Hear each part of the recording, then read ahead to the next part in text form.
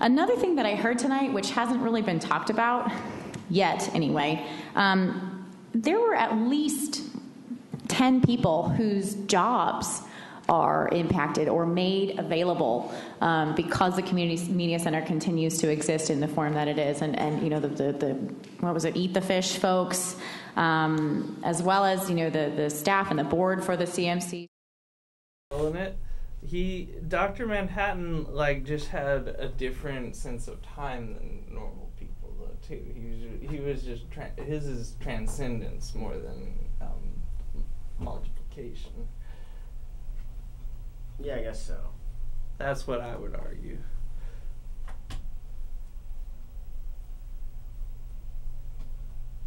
And she could tell he was distracted, too. That's true. Oh.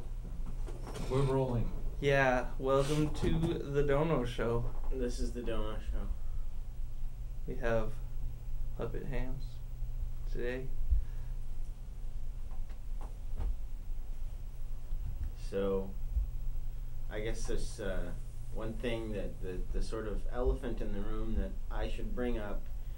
I know all of you people at home are probably thinking, I've heard that the media center is going to go down, and that means I won't ever have to watch the Dono Show anymore.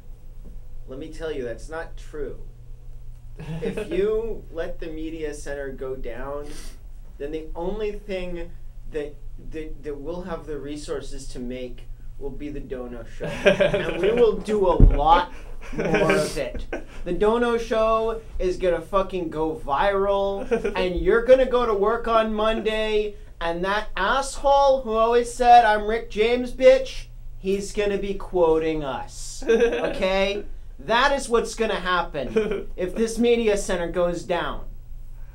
Well, now, we make a quality television product, and if the media center can continue, we can continue to focus on that.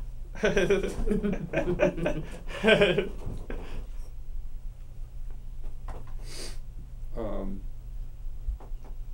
agree. I like how your politics are all, like, in the form of a threat, though. You know, it's like... Well, that's what politics are. It's a bunch of... Politics are threats. Yeah. I believe the last time, before this this recent time, when I went to the city council, I told them that they had shut down Norton's mental health facility, and now they're going to try and, take away the CMC, and they told them that if they take away my mental health care and my artistic avenue, that I'm going to lose it. Oh, you told him that? Yeah, and then before was that the last one, or was before that when I went to city council, when they had the meeting at like around the jailhouse or something, I went to that one, and they were shutting down Norton or Oakcrest, and they're like, we're gonna shut this down. I'm like, if you shut down this place, I'm gonna have nowhere to go, and I'm gonna lose it. In so many words. And so they did that, and now they're doing this, and so you're I'm just out of ideas. You're basically in this position where you're becoming the boy who cried, I'm gonna go crazy. No, but we need more idle threats from our schizophrenic cohorts. I think that's just what we need. City council needs to hear idle threats every week. I'm the kind of guy already. They need more of them. I just tell them, I'm the kind of guy that like sits there and reads the phone book. Well, yeah, no, I told them I'd like move, and I'm probably not moving. Like, it's one of those things, like, idle threats is one of those things. We all said certain things and made certain idle threats, and, I mean... I've got my eye pretty firmly on Petaluma. I'm thinking Petaluma. Actually, Josh, I think you avoided any idle threats whatsoever in your entire presentation. Man... But in a lot of ways, I'm not... Speech or whatever. I'm where I'm at, and I'm fighting to not have to think about Petaluma, because, we don't even know what Petaluma has. I want this to be, what I've got. Yeah, I like Santa Rosa more than Petaluma. Petaluma has, Petaluma may have more character, and Petaluma may have like a more compact downtown scene with breweries and venues. Santa Rosa's up and coming, so I'm on that page. Maybe I should hold off on putting down Santa Rosa until they close down their media center. Then I can. Do you know what else Petaluma I like has? Santa Rosa. Traffic issues. They're like shutting down every other piece of sidewalk, so you have to do like this just to walk anywhere. And they also have a lot of people who get hit by cars. A lot of little kids just getting run over, hit and runs. Nothing really being done about that. Drunk drivers, racists, and hit and runs are actually ridiculous in Santa Rosa too. Actually, they're just kind of bad in in the Bay Area in general. Like there was actually a string of cars hitting people, and 90% of these cars hitting people incidences were blamed on the person, like the pedestrian walking. Like that's just how they even get reported. To be fair, like when I pulled into this parking lot, there was like a bunch of Santa Rosa high kids like sitting in the driveway having a picnic.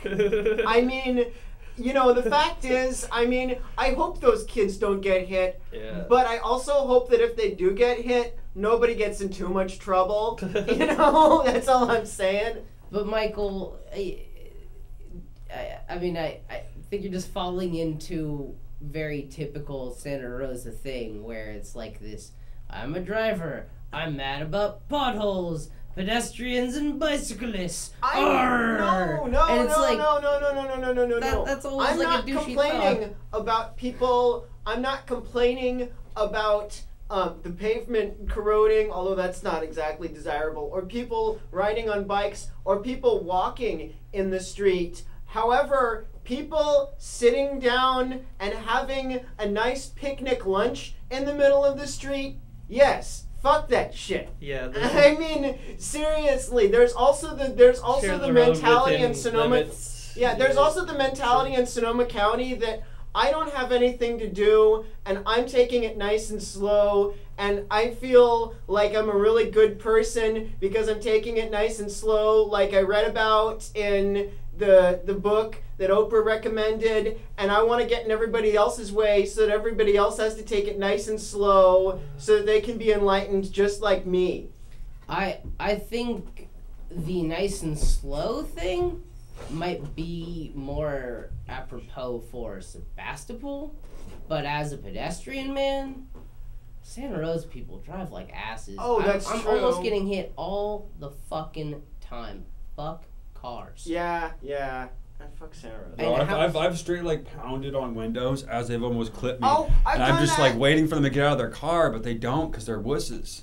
I've done that. I also had another one that I did one time in Santa Rosa that like there was a guy who almost hit me, and I actually would be a little ashamed and uncomfortable to make what would amount to a deposition or confession in this venue as to what followed. It was not that. All right, now I made it sound really bad. But, I'm gonna leave names out. Let's just say less than $100 in damage. Let's just leave the whole thing at that. I think you're making this story up. You've heard this story, Josh. Heard You've heard the real version of this story. Have I heard the okay. I'm making it. It sounds so much more spectacular than it actually is. That's how it goes. Okay. No, it's one of those things when I say less than $100. It's one of those things where it's like, it's 20. No. It would seem like 20, but it's actually, when you think about it's actually something that's fairly expensive. That's like more expensive than you'd think. Well, like a fender? Paint job.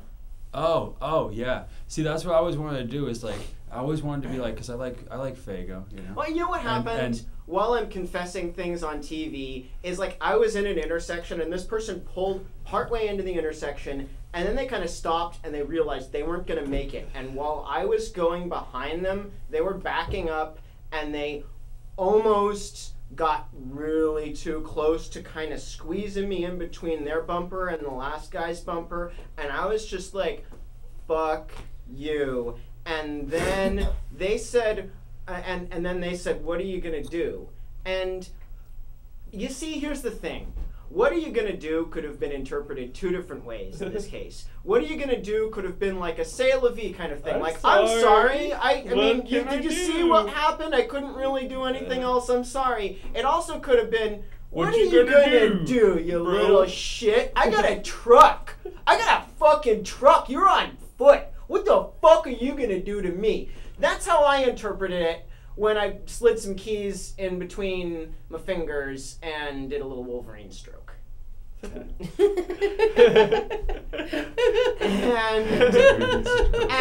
this is why it's never a good idea to fuck with pedestrians. Then I disappeared into the nearest, I don't want to put a location to this because I'm getting way too specific, but I disappeared into the nearest sort of green space. There was nothing. There was nothing. They couldn't find parking to chase me down. Yeah. If they were really angry, they could have left their car. This made my mother crack up, but like I said, I almost got clipped by this one van, this green van that sticks out in my memory that I pounded on. And I always want, because this happens to me a lot, and I drink Faygo, right? And Faygo is not only delicious, it comes in a glass bottle. So I always wanted to have one of those and have someone, especially because they give me so much energy, I don't know what it is about their sugars, but like, just have someone about to cut me off and just go break it on their car and just hold it there. Just hold it in place because I don't have to, I'm not moving, you are. And you can't hit the brakes fast enough to stop the damage that's going to happen to your car. And then you're going to get out of your car and be like, and realize I'm already holding a glass bottle, man. I might even be partially bleeding out of my hands. And I just don't give a fuck anymore. So just sit, and there goes your tires, there goes your escape route. Now where are you going to go? You see, I started this. I feel bad because I started this, and then someone else, someone Pat started it before me. Michael's simply just letting the car-driving population of Santa Rosa know we will fuck you up. I mean, whatever. I don't care. Like, if that's the story Steven and Michael are telling, that's fine. Yeah. I haven't actually fucked up a car yet, but I've thought about it a million times. I know someone who also remained nameless because of their identity, and they're also semi-famous. But when people box him in to where he can't get into his car, this guy has a record deal. Okay, he can get a whole new car if he wants. He doesn't drive a fancy one, but he can get a whole fancy one if he wanted. So fixing up his little shitty car is not that hard. So what he'll do is, you boxed me in? Okay, well, I'm just going to open my door. Oh, it didn't open. I'm going to open it again. No, hold on. I got to, make some space. And he'll just start putting his heel into your car and just dent your whole side in and then just keep pulling his car out until his fucking door fits. Whoa. And then he'll leave. So think about that, Also, while we're giving advice to asshole motorists, if you cut off a bike, I don't care if you're. If you really make a bike almost die or something like that. I don't care if you're a professional athlete. You're going to have to stop eventually, and even if you're a fucking professional athlete, they are warmed up, and they all carry bike locks that will go through your windshield. They will fuck you up. Really, even if you're even if you're a basketball player or something like that, you've been sitting on your ass for the last half hour. You need to calm down because nothing entertaining is going to happen if you just shoot things down all the time.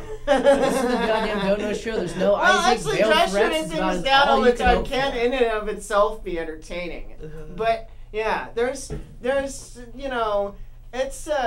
it's having a car is an incredibly, I don't want to put down cars because cars are great and having one is incredibly convenient and all of that, but it's a luxury and it's not a sphere of invulnerability. Yeah. It's actually a huge liability, and it's worth it for a lot of people in a lot of places at a lot of times. But you know, don't think that everything needs to get that the road system is designed so that everybody can move aside for you. That the roads then don't. Get frustrated that everybody doesn't dart around with your sense of efficiency and not worry about little things like. Just tell them to think twice about bike locks. No, yeah, that's the concise thing. All I want to say is when an object is moving at X amount of speed and has to come to a sudden stop, the impact of which is like, triplified when you hit the windshield. So, don't make me have to make you stop.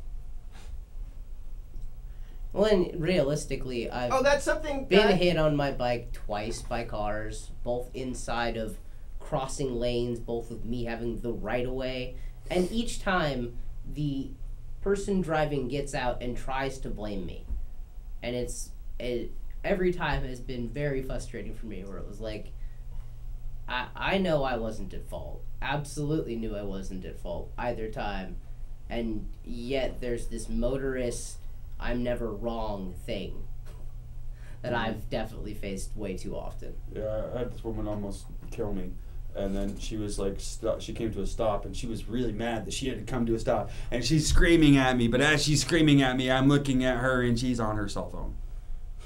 Well, here's another liability for motorists, is if you piss somebody off, it was something that was actually brought up at the city council meeting that we were just at. A lot of people got recording devices. A lot of people got recording devices. A lot of people got recording devices. A lot of people got recording devices. You should say that 3 more times. Pedestrians, unless you've got some high-tech facial recognition technology, pedestrians are anonymous. Cars are not. Michael, I have there was a guy who makes like the who used to be around here, made the rave show here, who was at a protest and he was videotaping the protest, and the protest was I feel like it was in a crosswalk, right? And well, that's kind of dumb, actually. They were crossing the street. It was a sanctioned protest. It wasn't like this thing. They had permits and stuff. They had permits, right? I know. Michael, this person was holding a video camera standing. Holding a video camera, right? And this chick was driving and going, "Oh my God, these people, I have to get to work." Hits him and continues to drive him down Mendocino. And he's on the hood of this car as she's driving down Mendocino for way too long, and he's got the video camera and he's shooting her, and eventually she pulls over, the cop pulls them both over, and the cop basically just was like, "Screw you, you protester with the video camera. She obviously had every right of way. You shouldn't have been protesting."